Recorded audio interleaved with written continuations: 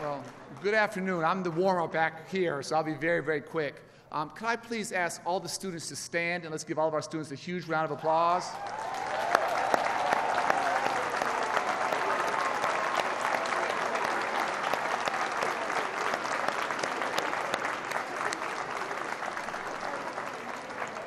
Could I ask all of our teachers and administrators and staff to please stand, and please thank them for all of their hard work and belief in you.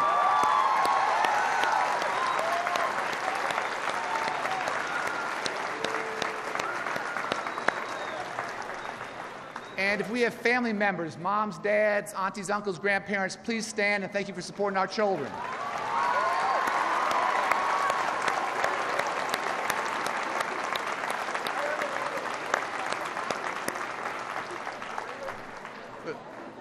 The President and I are thrilled to be here, and we're out traveling the country talking about not just a great K-12 education, and you guys are working so hard, but making sure college is the dream, the aspiration for all of you. And whatever your dreams are, you have to think about not just graduating from high school, but some form of education beyond that. 4-year university, 2-year community college, trade, technical, vocational training. And the goal is not to go to college, the goal is to graduate. And we're doing everything we can to make it more affordable, to give you more information so you can make the right choice. 7,000 schools out there of higher education, and helping you figure out what's the right fit for your dreams, for your passions. That's what we want to try and help you do, and to make sure it's affordable for your families. But it's an honor to be here. Look forward to a great conversation. Please ask me all the easy questions. Please ask the President all the hard questions, and we'll have a great afternoon. But it's now my honor, there's so many great students here, but it's now my honor to introduce the new student body president here at North High School, Rashawn Johnson.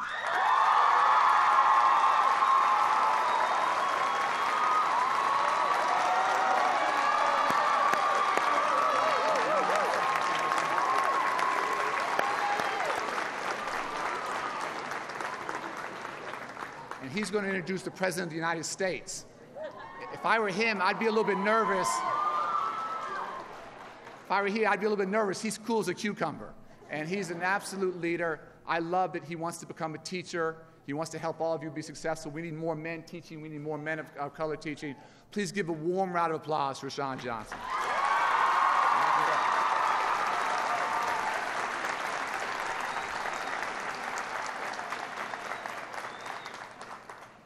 Hello, my name is Rashawn Johnson. I'm going to start off by telling you why education is important to me. It's because education is more than just knowledge. It's power. It's knowing right from wrong and how much you're really willing to truly understand something. It means the world to me because I no longer feel lost. When I was younger, my education support was so little at a young age, I was already 2 steps behind, which really discouraged me to want to move further with my education. As time went by, I gained educational support from teachers such as Christopher Rollins and Emily Lang, who really connected with me and inspired me to do better with school. During this time, my mother was in prison, and she always remained in my corner and gave me a reason and someone to do it for. My plans after to graduate is to go to college and be a teacher or even a counselor, just so I'll always be able to help teenagers in need any way possible. I want the youth of today to know change is not a bad thing. It's a very good thing, because you have to decide how you want others to see you, how you see yourself. And it's up to you to choose how you want to spend the rest of your life. But why waste it when you can inspire people to do what you can do or what I did? Now, it is the honor to introduce the President of the United States, Rashawn.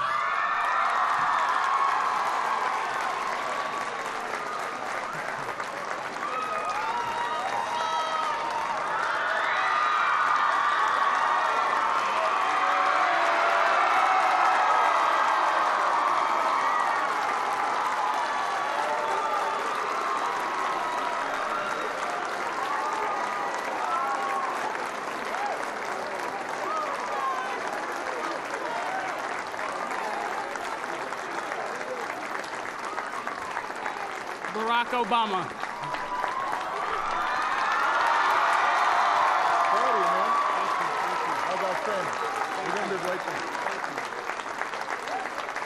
Everybody give it up for Rashawn.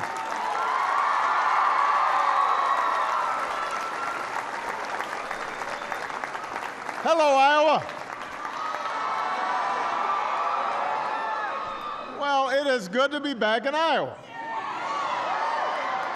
I was missing you guys.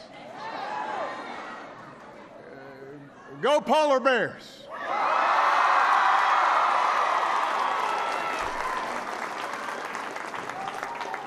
It is great to be back in Des Moines. You know, I landed at the airport and saw the Hampton Inn there that I must have stayed there like 100 days. I'm sure I've got some points or something. I could get a couple free nights at the Hampton Inn. Everybody have a seat. Have a seat. Relax.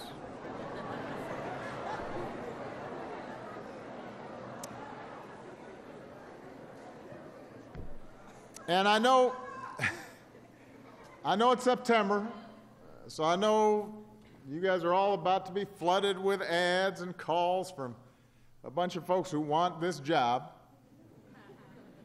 I just can't imagine what kind of person will put themselves through something like this. Although I noticed, I didn't know Rashawn was on the ballot. During the introduction, he was all like, the next president of the United States. We could not be prouder of Rashawn, not just for the introduction, but for the inspiring story that he's told. I think it's an example of what our young people can do when they put their minds to it. I want to thank your principal, Mike Vukovic. Where's Mike? There he is. Your superintendent is here. Tom Ahart is here. Where's Tom? Your mayor, Frank County, is here, who's a great friend. Where's Frank? He was here. He had to go to a city council meeting. He's missing out on the fun. Iowa Attorney General and great friend of mine, Tom Miller.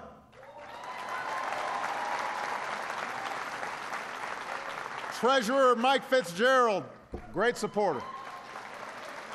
And of course, Secretary of Education Arnie Duncan for letting me crash his bus tour.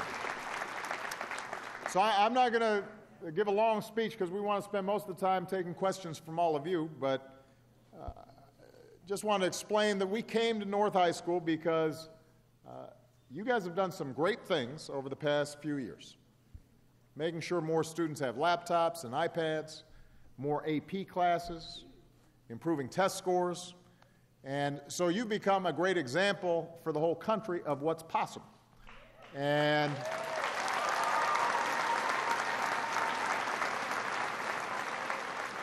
so we thought we'd come to pay you a visit, talk with some of the students here in Des Moines and your parents, because I know that there's nothing that high schoolers love more than being in public with their moms and dads. I know that. That's what Malia and Sasha tell me all the time. You know, it was 7 years ago this week that a financial crisis on Wall Street ended up ushering in some really hard times on Main Street. But thanks to the incredible resilience and grit and hard work of the American people, we've bounced back. We've created 3.1 million new private sector jobs over the past 5.5 years. We've helped more than 16 million people have the security of health insurance, many of them for the first time. Our high school graduation rate is the highest that it has ever been. And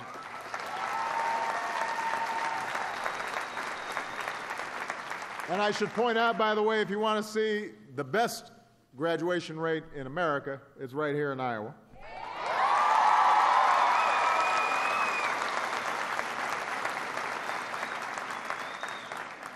So we've been investing in things that help to grow the middle class and help provide opportunity for every young person. But no 21st century economy nobody in a 21st century economy is going to be able to do what they want to do with their lives unless they've got a great education. That's just the truth. By 2020, 2 in 3 job openings are going to require some form of post-high school education, whether it's a 4-year university or a community college or a tech school, and it's an investment that pays off. Now, partly it pays off, and Rashawn mentioned this, because it empowers you. It gives you a sense of who you are and your hopes and your dreams. It helps to sharpen how you see the world and empowers you in all sorts of ways. But it also has some pretty practical ramifications. Compared to a high school diploma, a degree from a 2-year school could earn you an extra $10,000 a year. A 4-year degree could earn you $1 million more over the course of your lifetime. That's how important education is in today's economy. And here's the thing, just as higher education's never been more important, let's face it, it's also never been more expensive.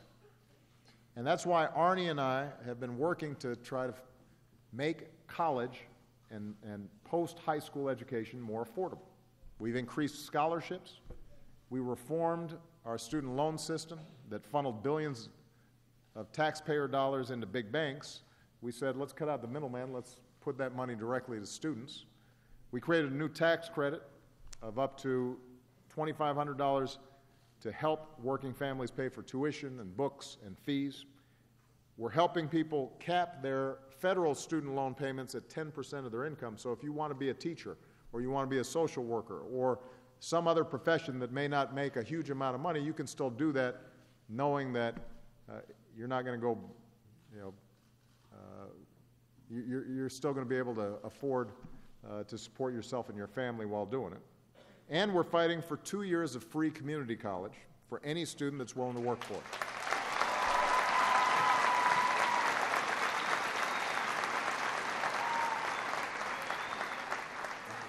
The bottom line is that no young person in America should be priced out of college. They should not be priced out of an education. And I know that finding the right school for you, the best school for you, is a tough process. Malia's going through it right now. You guys are juggling deadlines and applications and personal statements. And some of you in the back of your mind are asking yourselves what you plan for a career and what you want to do with your life. I think we should make that process easier. So a couple of things that we've done that we're announcing over the course of this week during Arnie's bus tour. We've introduced something called College Scorecard. Right now, a lot of families don't have all the information they need to choose the right school. And a lot of the college ranking systems that you see, they reward schools just for spending more money or for rejecting more students. And I think that's the wrong focus. I think that our colleges should be focusing on affordability and on serving students and providing them good value. So we've pulled together all sorts of data on college costs and value. We created this college scorecard, and you can scroll through it to see which schools are more likely to graduate their students, are more likely to result in good jobs for those students, more likely to make sure that those students can pay off their student loans. And you can then use that information to make choices that are right for your future and right for your budget. And so you guys can go to collegescorecard.ed.gov, collegescorecard.ed.gov. And we've already got 500,000 visits since we launched this thing on Saturday. So it's a valuable tool for students and parents as you're trying to make a decision about which school to go to. We're also simplifying the financial aid process to give you more time as you make a decision. Right now, about 2 million students don't claim the financial aid that they're eligible for. And part of it is it's just complicated and time-consuming. And so those young people are leaving money on the table. And there may be some young people here who are not aware of all the financial help you can get. So what we've done is we've shortened the federal student aid form, it's called FAFSA, down to about 20 minutes. It used to be about 2-3 times as long. And because only Congress has the power to eliminate certain requirements, we're asking them to simplify it even further. The good news is it's got some good bipartisan support. In fact, we've got a congressman here from Virginia who traveled with us, Congressman Bobby Scott. Where's Bobby? There he is way in the back there. And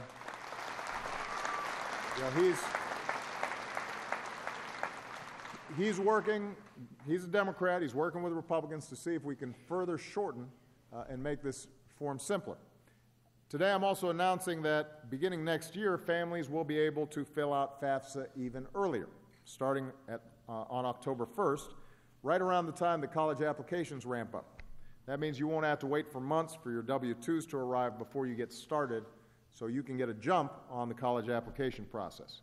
You'll know sooner how much aid you qualify for, you'll have more time to evaluate your options, and we're also working with colleges and universities and scholarship programs to align their application and their financial aid processes with this new FAFSA start date. So all these steps taken together should help hundreds of thousands more students pay for college, and I know that's important to you. I'm going to end my opening remarks with a story from somebody who couldn't be here today but graduated from here last year, and his name is Nico Green. You might remember Nico from the Polar Bear basketball team. And the reason that I want to tell his story is for the past few years, Nico was homeless as a junior and senior. He was grateful to mostly stay with his coach or his counselor. But before that, he spent nights in shelters and in church basements or in hotels with his mom, sometimes sleeping next to drug addicts or worse.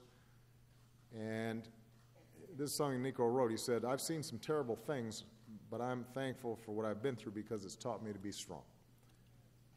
And being strong meant studying, meant keeping his eye on college, applying for and winning some scholarships.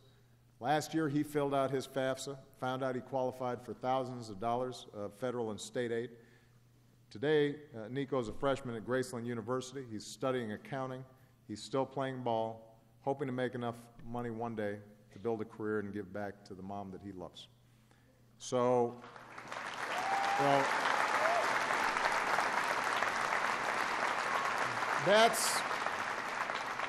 that's why we're here. That's what this is about. For students like Nico and Rashawn, and students like many of you who want to take that next step and have big dreams, we want you to know that we're there to help you achieve those dreams. We want to make sure that we're giving every student who's willing to put in the effort all the tools that they need in order to succeed. That's not just good for the students, by the way. That's also good for America, because this country was built on the notion that it doesn't matter where you come from, what you look like, what your last name is. If you're willing to work hard, you can make it. And education is the key to making that future possible. That's how we grow this country. That's how we make it successful. And that's the incredible project, the great experiment in democracy that all of you are a part of. So with that, Arnie and I are looking forward to taking your questions. Thank you very much, everybody. All right.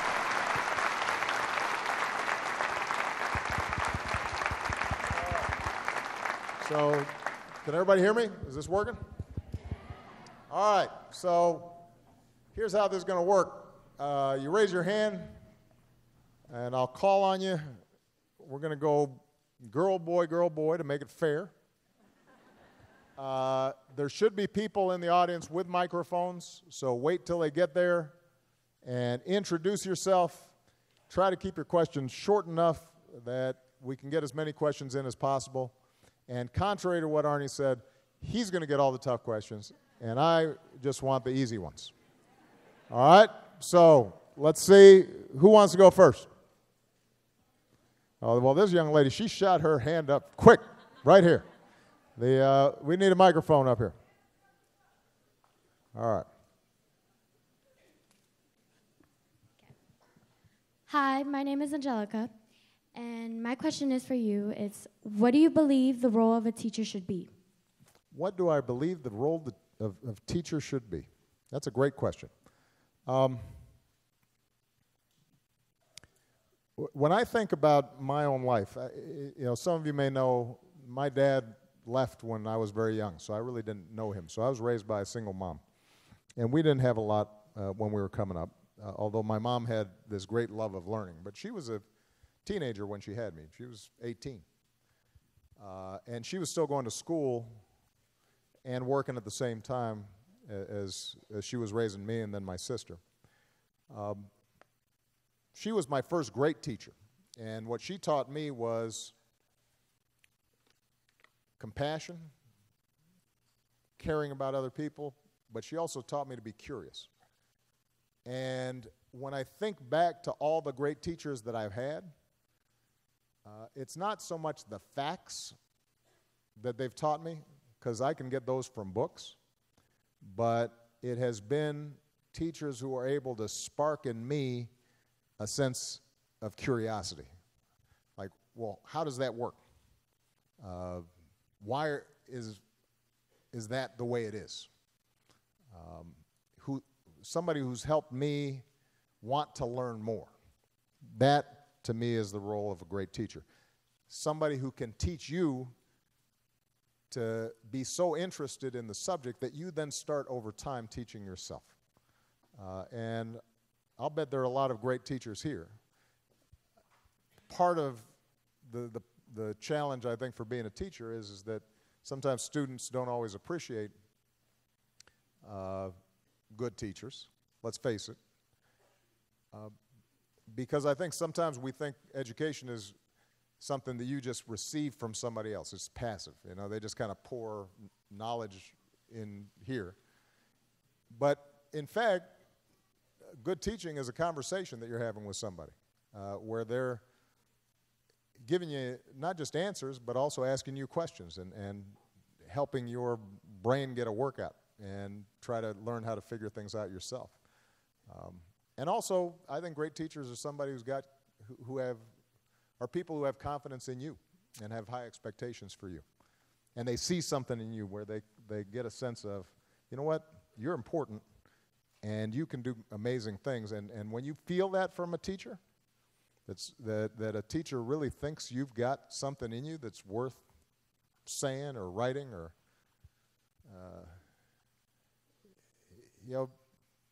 those are the teachers that you remember. Those are the teachers that inspire you. What do you think, Arnie? I'll be quick. I think it's a really, really good answer. The only thing I would add is I think great teachers see things in students that they don't even see in themselves and pull things out of you. And someone like Rashawn, who talked publicly, Mom was locked up. Lots of folks could look at you and say, well, that's where he's going to go. Other teachers see him as a student body president, as a future teacher, as a future leader in the community. So those amazing teachers see things in us as kids. Those are teachers I remember from my childhood who saw things in me that I didn't even recognize in myself and helped to bring that to life. Great question. All right. I think it's the guy's turn now. Let's see. That gentleman right back there, right in the corner there. Hi, my name is Dennis Nissen. I have a senior here at North High School, and what's so funny? Are you the dad that's embarrassing? I don't. Maybe. Your daughter's just like, oh, Dad. God, well, you know, it's a give and take. They embarrass me, I'm going to embarrass them. So. Okay. Listen, I'm right there with you. So, you know. Okay. In your opinion, of all the next presidential candidates that are in line, which ones have the best ideas for education reform to make it more affordable and accessible? Well, you know, let me.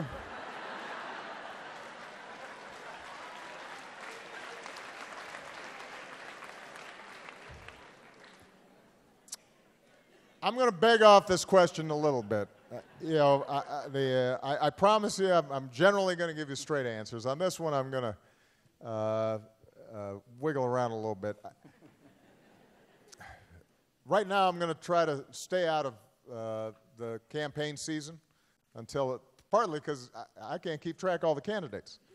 So I'll wait till it's winnowed down a little bit before I have an opinion. But here's what I can say. That a society's values are reflected in where we put our time, our effort, our money. It is not sufficient for us to say we care about education if we aren't actually putting resources into education. Now,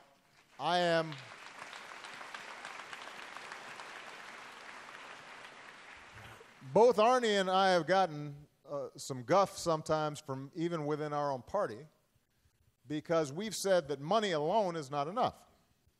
That it's important for us, if a school isn't teaching consistently kids so that they can achieve, then we've got to change how we do things. in collaboration with teachers and principals and parents and students, we got to figure out how do we make it work better. So a lot of the initiatives we've had in terms of increased accountability and encouraging more creativity and empowering teachers more, those don't cost money. But what we also know is that if science labs don't have the right equipment, then it's harder to teach science. If kids don't have access to broadband and laptops in their classrooms, then they're at a disadvantage to those kids who do. If you've got a school that doesn't have enough counselors, and so come time to apply for college, there aren't enough counselors to go around and kids aren't getting the best advice that they need, then they may end up selling themselves short in terms of their ability to go to college. So resources do matter. And part of the reason I'm making this point, so that when you're evaluating candidates, you pay attention to this, is we're going to be having a major debate in Congress coming up because the budget's supposed to be done by the end of this month. And so far, Congress has not come up with a budget. And there are some in the other party who are comfortable with keeping in place something called sequester, which is going to result in significant cuts over the next several years in the amount of federal support for education. And that's going to force then either layoffs or kids not getting the kinds of support that they need. It will have an effect on the education of students. So I just want everybody to be clear, without endorsing any particular candidate's ideas, that if somebody's running for president and they say they want to be the education president, it means two things. One is that you care about every student doing well, not just some, because whoever's president is the president for all people, not just some people. That's point number one. And point number two is that you've got to be willing to provide the resources, particularly for communities that may not have as much of a property tax base, so they can't always raise money on their own in order to help their students achieve. All right? Anything you want to add on that? Just very quickly, again, without getting into this candidate or that, you got about 24 to choose from, and they all want your vote. 4 questions I'd like you to ask every candidate: Republican, Democrat, conservative, liberal, doesn't matter. 1, what are you willing to do to have more children have access to high-quality early childhood education? That's the best investment we can make. 2, what are you going to do to continue to increase our nation's high school graduation rate? And we're very proud it's at all-time high, but it's nowhere near where it needs to be. 3, what are you going to do to make sure high school graduates are truly college and career ready and not having to take remedial classes in college so they've been taught to high standards? And 4th, we need to lead the world in college graduation rates again. We were first a generation ago. Today we're 12th. Other countries have passed us by. So if every candidate you ask, what are your concrete goals for those 4 things, and then what resources, to the President's point, are you willing to put behind that, our country would be a much stronger place. And not to be a tag team here, here's one last thing, because, I'm sorry, what was your name? Angelica asked a terrific question about what does it mean to be a great teacher. If you hear a candidate say that the big problem with education is teachers, you should not vote for that person. Because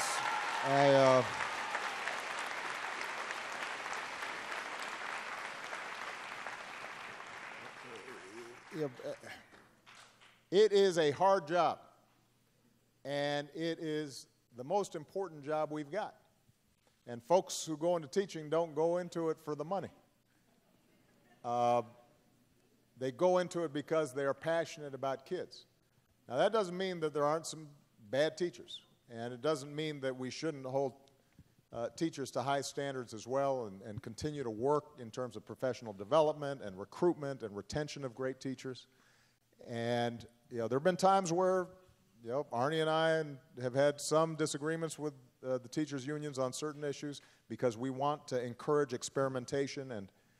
But the bottom line, though, is that you can measure how good a school is by whether or not it is respecting and engaging teachers in the classroom so that they are professionals and they feel good about what they're doing and they are given freedom and they're not just being forced to teach to a test.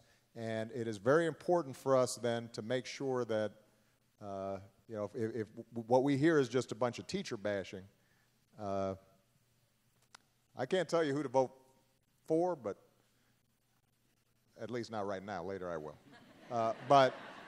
But I can tell you who to vote against, and that is somebody who decides, that somehow teachers don't deserve the kind of respect and decent pay that they deserve. So. All right. Let's see. It's a young lady's turn. Yeah, you right there in the brown sweater right there. Go ahead. That's fine. I'm Elena Hicks, and I'm a senior at Roosevelt and an intern at the Hillary Clinton campaign. Oh, okay. Woo. I guess I know who you're voting for. Yeah. And this was a Sanders question, but I'll make it more general. Do you think it's possible or realistic for there to be free tuition for college in the United States? Well, I think that it is absolutely realistic for us to, first of all, have the first 2 years of community college free, because it's in my budget, and I know how to pay for it. And it would... And essentially, if you close up some corporate tax loopholes that aren't growing the economy and are just kind of a boondoggle, you take that money, you can then help every state do what Tennessee's already doing. Because Tennessee's already making community colleges free for the first 2 years. And what that does then is, first of all, it helps young people who may not right now want to go get a 4-year college education, but know that they still need some sort of technical training, or they want to get an associate's degree. Right away, that whole group, they now know they can get their education for free as long as they're working hard. But for those who are thinking about a 4-year college education, they can also get their first 2 years at the community college, then transfer those credits to a 4-year college, and they've just cut their overall college costs in half. So it would be good for everybody, whether you're going 2 years or 4 years. Now, if we can get that done, then I think we can start building from there.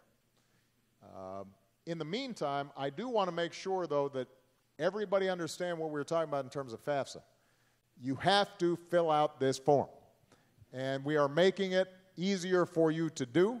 You have no excuse. Parents who are here, even if you didn't go to college, you need to nag your kids to make sure that this FAFSA form gets filled out so that people know, so that you know the student aid that you may be entitled to. My grandma, she didn't go to college. She didn't, even though she was probably the smartest person I knew. But she did know that you had to go to college and that you had to fill out this form. So I want everybody here to make sure that you stay focused on that, because there's more help already than a lot of people are aware of. And this college scorecard that we talked about, collegescorecard.ed.gov, what that does is it allows you to take a look at the schools to find out, do they graduate their students? How much debt do they have? Are they generally getting a job after they graduate? So we're not like, just ranking, here's the most prestigious school. What we're giving you some news you can use here in evaluating whether the schools that you're applying to actually deliver on their commitment. Because a lot of times the students who get big student loans debt after they graduate, it's because they didn't think through where should they go, what should they be studying, what resources are available, and we want you to, on the front end, to have as much information as possible in order to make a good choice. Okay? All right. Arnie, anything to add on that? Very, very quickly, quick test. That FAFSA form the President talked about. How much in grants and loans do we give out each year? Any guesses at the federal level? How much is a lot? See, I didn't test you, you notice. That's the head of the education department. How much? 30,000? Any other thoughts? Yes, sir. What's that? Total. How much? 30 billion? Any other guesses? All right, so very quickly, we give out $150 billion in grants and loans each year. That's real money. And the President said we got a long way to go. We want to do more, trying to make community colleges free. But we don't care whether your family has money or don't have money, or whether your family's gone to college or not, or where you live. If you work hard, $150 billion. It's the only form, 20 minutes, half an hour, only form you're ever going to fill out in your life that's going to give you access to $150 billion. So I just want to emphasize this point. You have to fill that out. Got to fill it out. All right? All right. This gentleman back here, I don't want to neglect the folks in the back here. How you doing, Mr. President? How are you, sir? Good, good. My name is Rudolph Dawson. I'm a graduate of Fort Valley State University in Georgia. My concern is that the historically black schools like Fort Valley State, a lot of the pressure is being put on them in terms of they're not getting the budget they need to continue to educate people like myself. They are not getting the programs that they need to attract students that want that higher pay.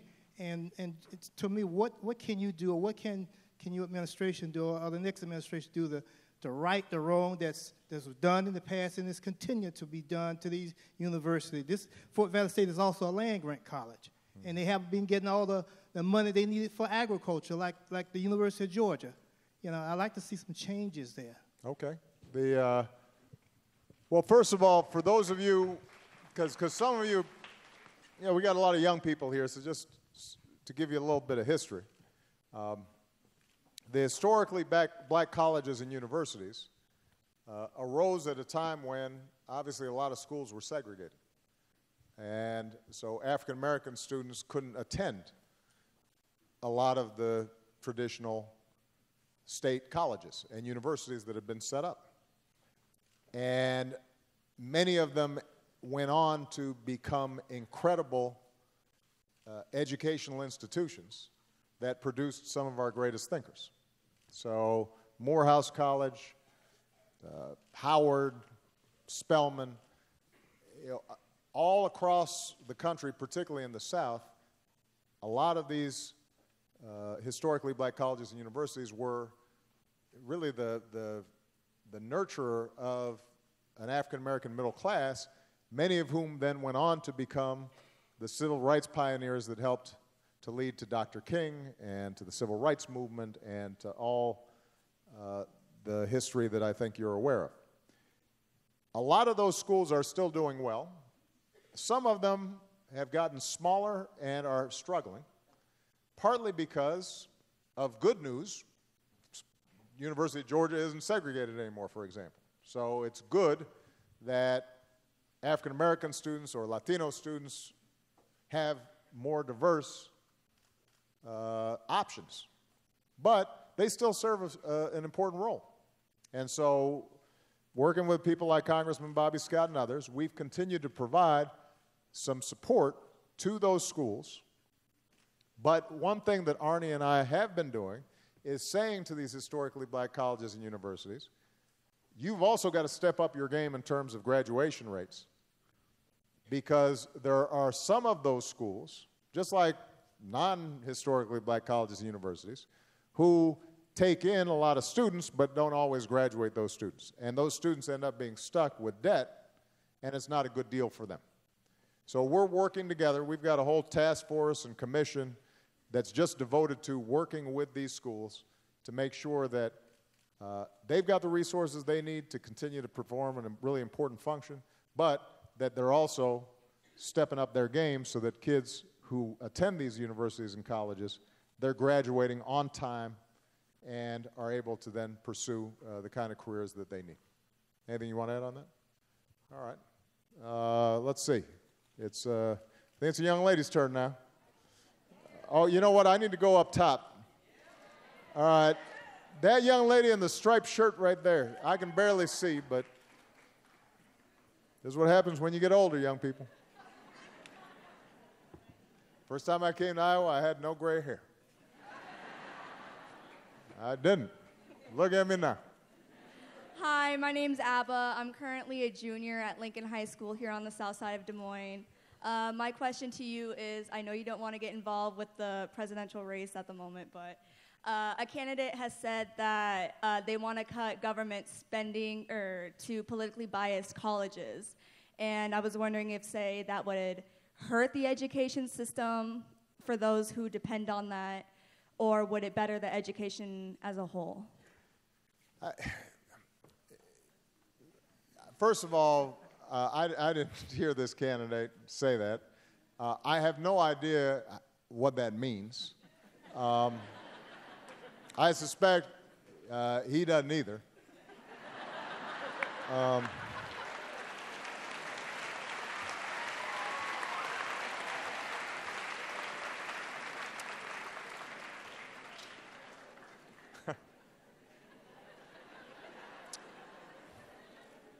Look, the purpose of college is not just, as I said before, to transmit skills. It's also to widen your horizons, to make you a better citizen, to help you to evaluate information, to help you make your way through the world, to help you be more creative. The way to do that is to create a space where a lot of ideas are presented and collide, and people are having arguments, and people are testing each other's theories, and over time, people learn from each other because they're getting out of their own narrow point of view and having a broader point of view. So Arnie, I'm sure, has the same experience that I did, which is when I went to college, suddenly there were some folks who didn't think at all like me. And if I had an opinion about something, they'd look at me and say, well, that's stupid. And then they'd describe how they saw the world. And they might have had a different sense of politics, or they might have a different view about poverty, or they might have a different perspective on race, and sometimes their views would be infuriating to me. But it was because there was this space where you could interact with people who didn't agree with you and had different backgrounds than you, that I then started testing my own assumptions. And sometimes I changed my mind. Sometimes I realized, you know what, maybe I've been too narrow-minded. Maybe I didn't take this into account. Maybe I should see this person's perspective. So that's what college, in part, is all about. The idea that you'd have somebody in government making a decision about what you should think ahead of time or what you should be taught, and if it's not the right thought or idea or perspective or philosophy, that person would be, that they wouldn't get funding, runs contrary to everything we believe about education. I mean, I guess that might work in the Soviet Union, but it doesn't work here. That's not who we are. That's not what we're about. Now, one thing I do want to point out is it's not just sometimes folks who are mad that colleges are too liberal that have a problem. Sometimes, there are folks on college campuses who are liberal and maybe even agree with me on a bunch of issues who sometimes aren't listening to the other side. And that's a problem too. I was just talking to a friend of mine about this. You know, I've heard some college campuses where they don't want to have a guest speaker who, you know, is too conservative, or they don't want to read a book if it has language that is offensive to African Americans, or somehow sends a demeaning signal towards women. And, you know, I got to tell you, I don't agree with that either. You know, I don't agree that you, when you become students at colleges, have to be coddled and protected from different points of view. You know, I think that you should be able to, you know, you should invite anybody, anybody who comes to speak to you and you disagree with, you should have an argument with them. But you shouldn't silence them by saying you can't come because, you know, I'm too sensitive to hear what you have to say. That's not the way we learn either. So, what do you think, Arnie? Amen. He said amen. All right. Okay. Let's see. I think it's a guy's turn. This gentleman here, with this gentleman here in the tie, you had your hand up a couple times. Yes, I didn't want you to feel neglected. You almost gave up, and I wanted to make sure to call on you. Hold on a second. Wait for the mic. Thank you. My name's James Quinn. This is my wife, Tatiana, and our daughter, Victoria. We've been saving for her college education for 10 years, and over that time, the federal deductibility of 529 contributions has gone away, even though we can still get that deduction from Iowa income taxes. It'd be nice to see a little reward for saving rather than just making borrowing money get easier.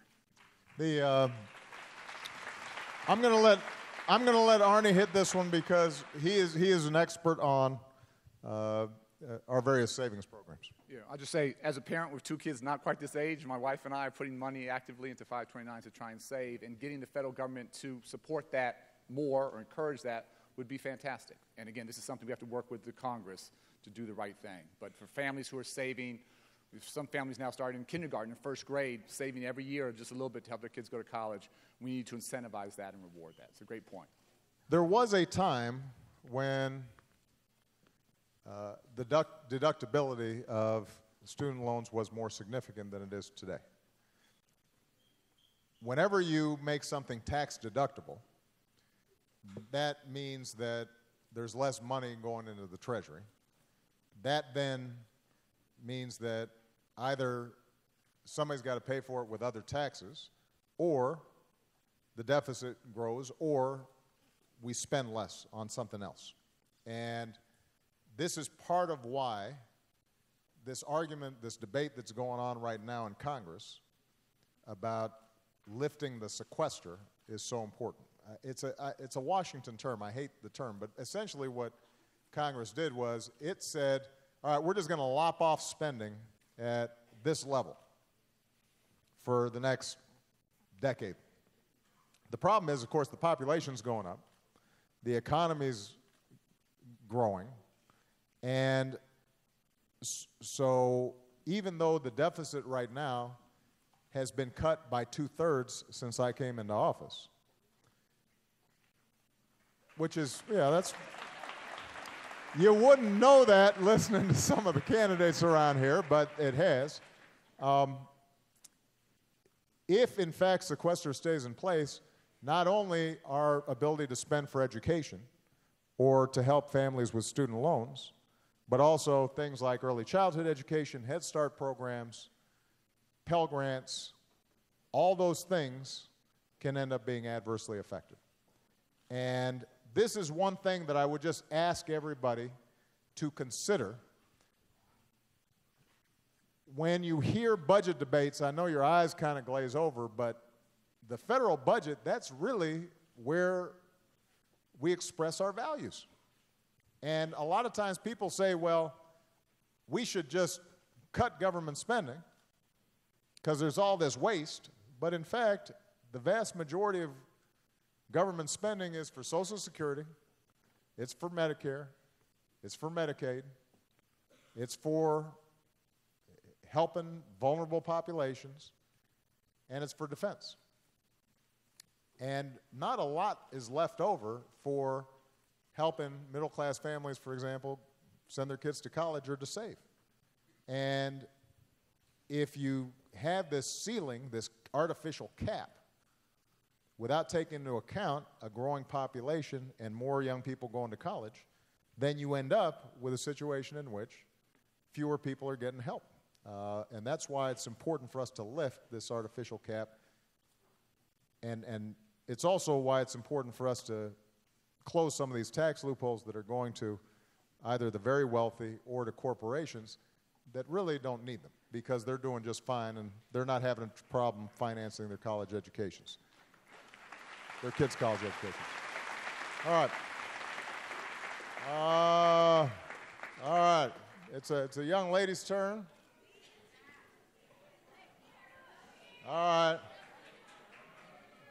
I will go. I'm going to go with this young lady because originally I called on her first, and then, but we got mixed up, and so I did. Go ahead. What's your name? My name's Nosa Ali, and I go to Roosevelt High School. Hopefully, my question is not too difficult, and it's what is your best advice for Malia as she goes off to college? My best advice to Malia. Now, this is assuming that Malia listened to my advice. She's very much like her mother at this point. She's got her own mind.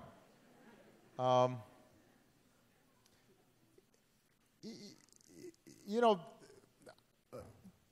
one piece of advice that I've given her is not to stress too much about having to get into one particular college.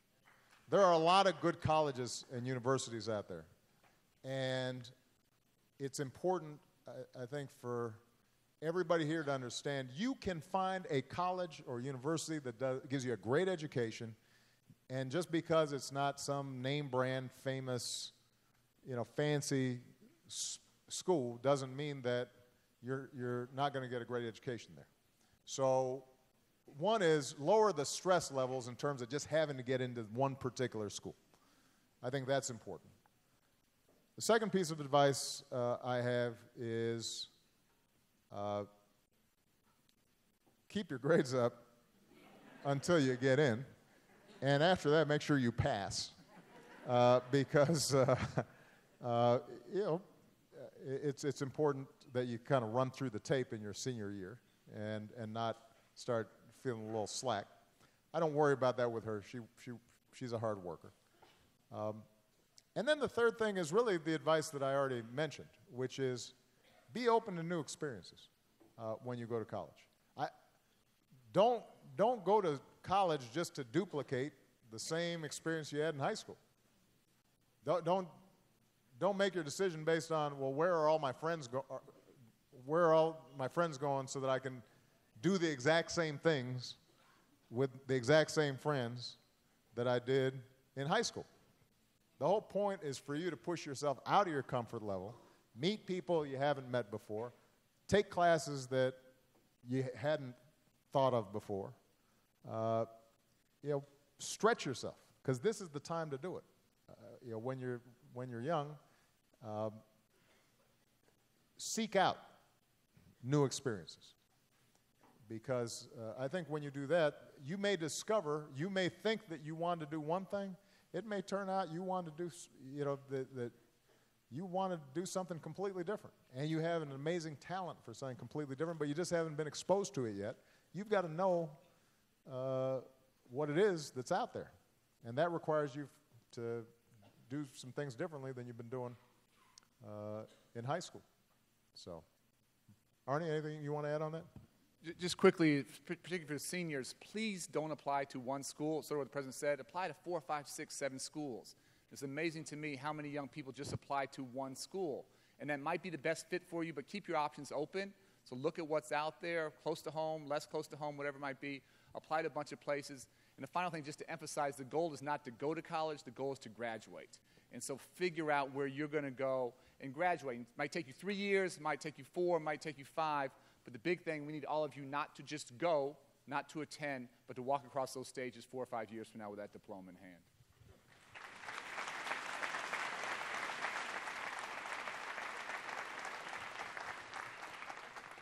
Gentleman right here.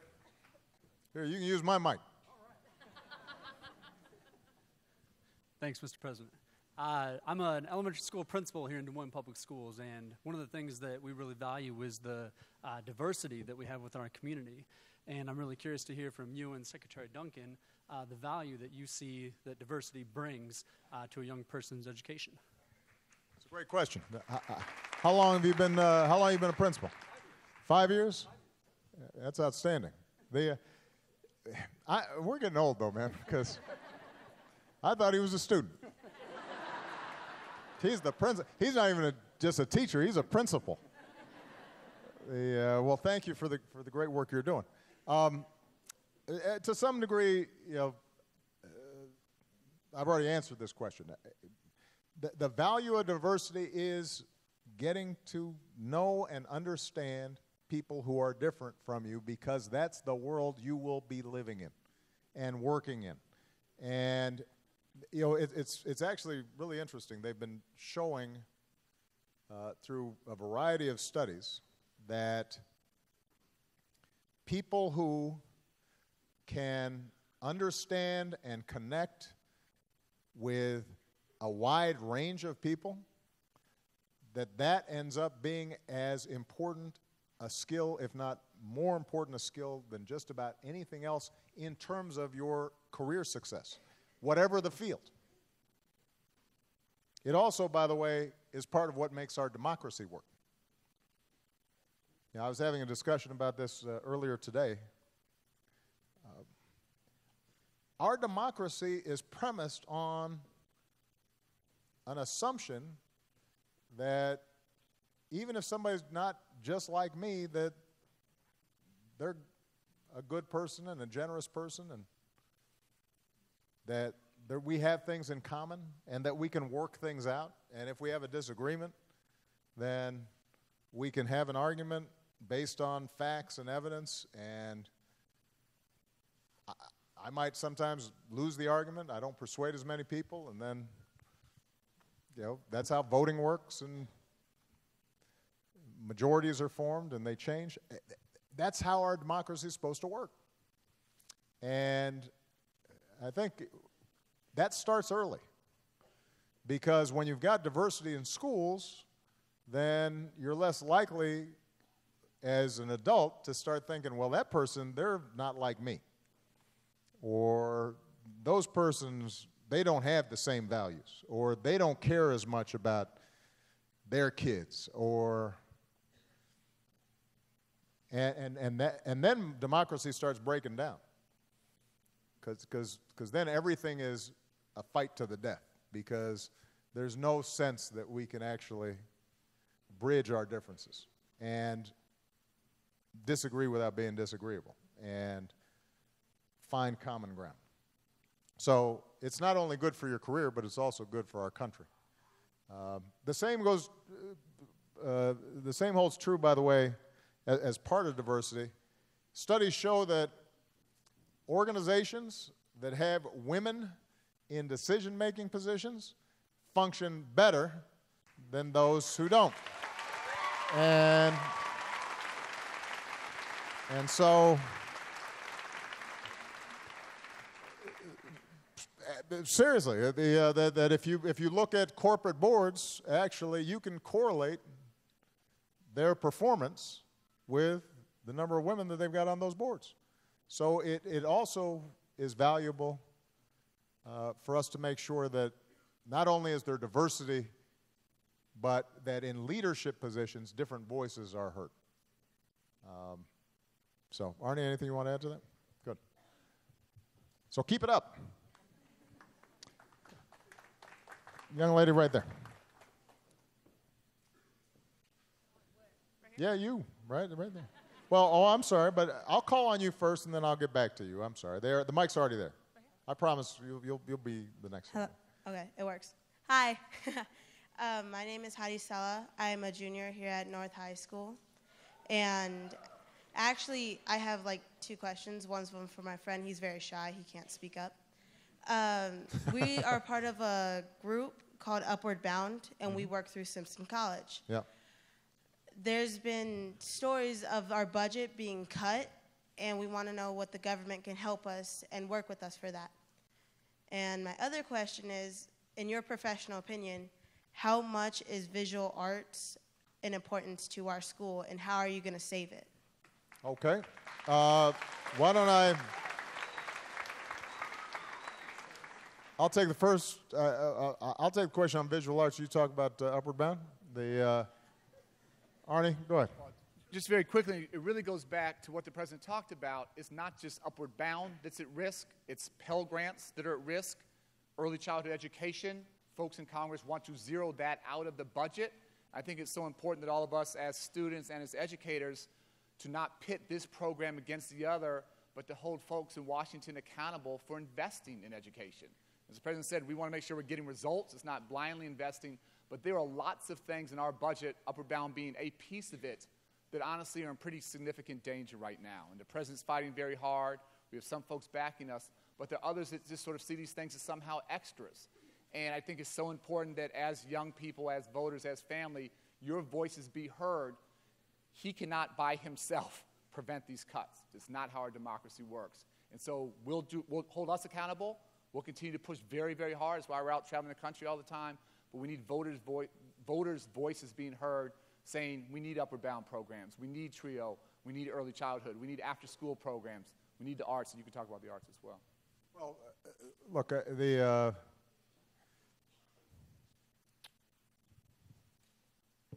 mean, the arts are what make life worthwhile, right? It's, you know, you need food and shelter and, you know, all that good stuff. But the things that make you laugh, cry,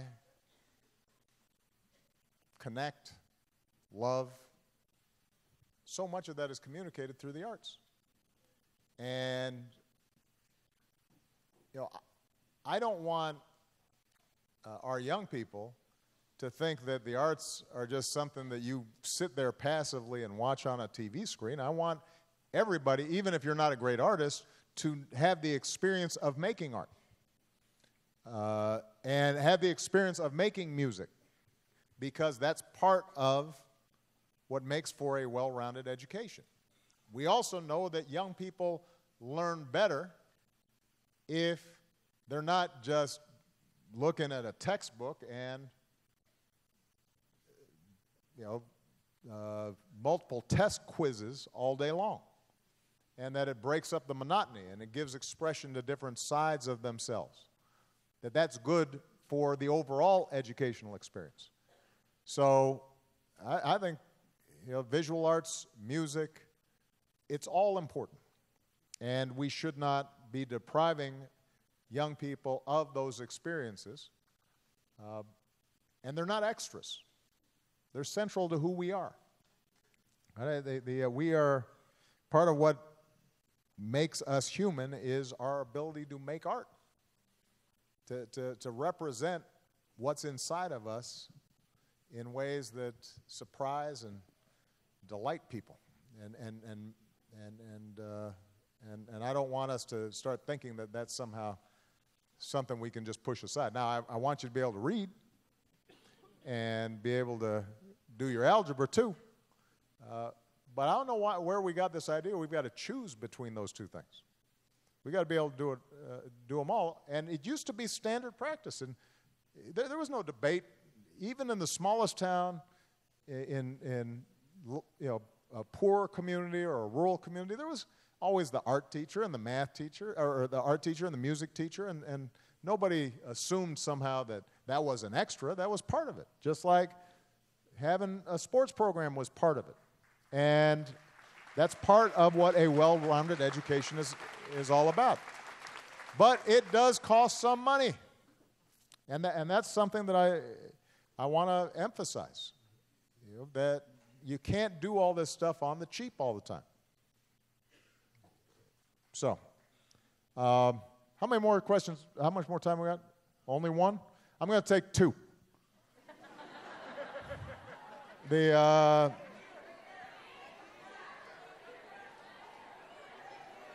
All right, I'm going to get to you, don't worry, because I promised I was going to.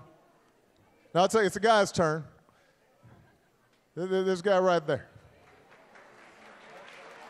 All right.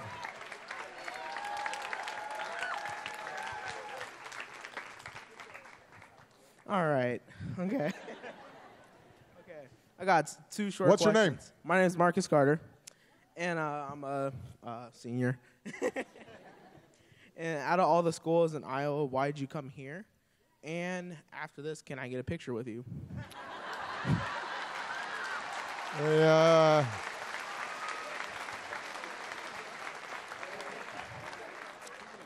Now, Marcus, I'm going to answer your first question. Second question, though, if I start taking a picture with you, look at this crowd right here.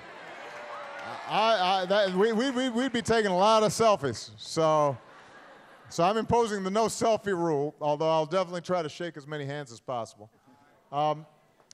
We came here because some really good work is being done here. And I think that your teachers, your principal, the superintendent deserve credit for the improvements that have been made. And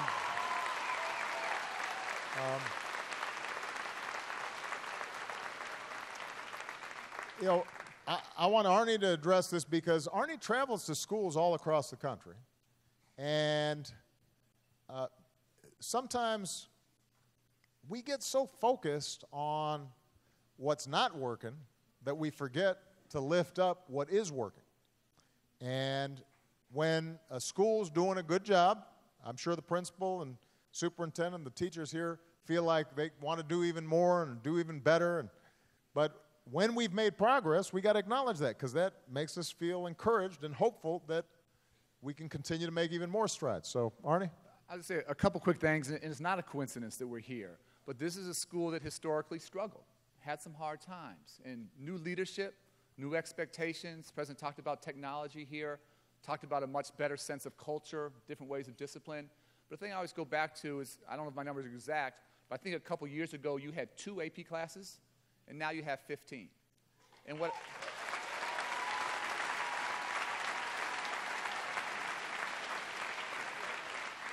And to go from 2 to 15 is a really big deal. But what I always say is the students here aren't 7 times as smart as 4 years ago. It's just higher expectations, a different sense of belief among adults about what's possible.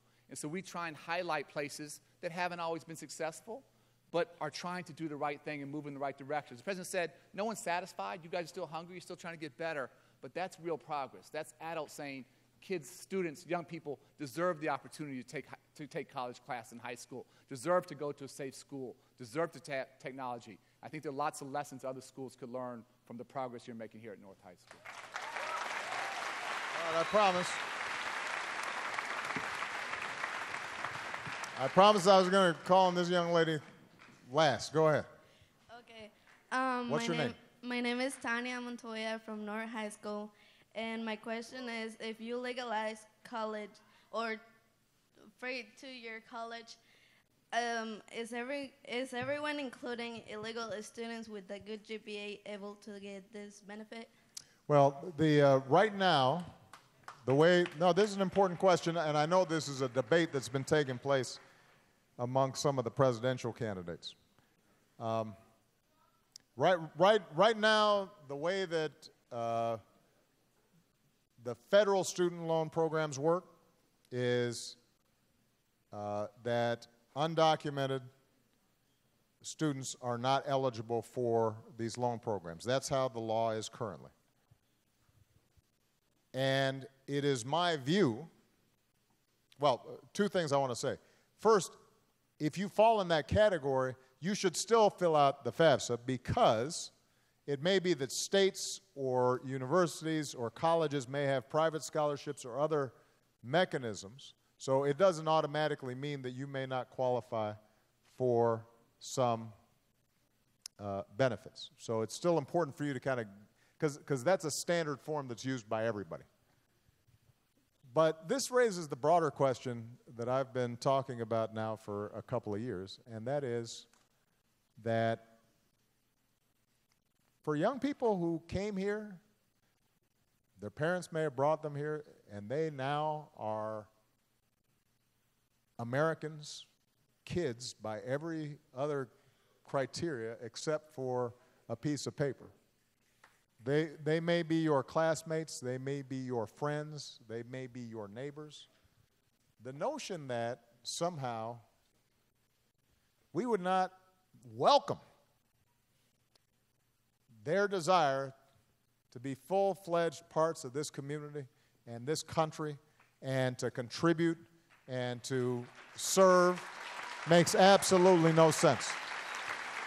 And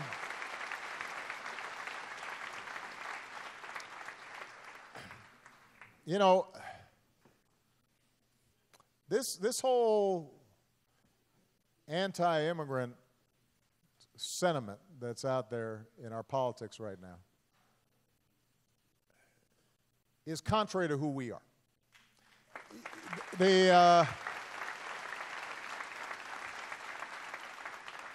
Because unless you are a Native American, your family came from someplace else. And although we are a nation of laws and we want people to follow the law, and we have been working, and I've been pushing Congress to make sure that we have strong borders and we are keeping everybody moving through legal processes, don't pretend that somehow 100 years ago the immigration process was all smooth and strict, and that's not how it worked. There are a whole bunch of folks who came here from all over Europe and all throughout Asia and all throughout Central America and certainly who came from Africa, who it wasn't some orderly process that where all the rules applied and everything was strict and I came the right way. That's not how it worked. So the notion that now suddenly that one generation or two generations or even 4 or 5 generations removed, that suddenly we are treating new immigrants as if they're the problem when your grandparents were treated like the problem, or your great-grandparents were treated like the problem, or were considered somehow unworthy or uneducated or unwashed. No. That's not who we are. It's not who we are. We can have a legitimate debate about how to set up an immigration system that is fair and orderly and lawful. And I think the people who came here illegally should have the consequences of paying a fine and getting registered and all kinds of steps that they should have to take in order to get right with the law. But when I hear folks talking as if somehow these kids are different from my kids or less worthy in the eyes of God, that somehow they are less worthy of our respect and consideration and care, I think that's un-American. I do not believe that. I think it is wrong. And I think we should do better, because that's how America was made, by us caring about all our kids. Thank you, everybody. I love you guys.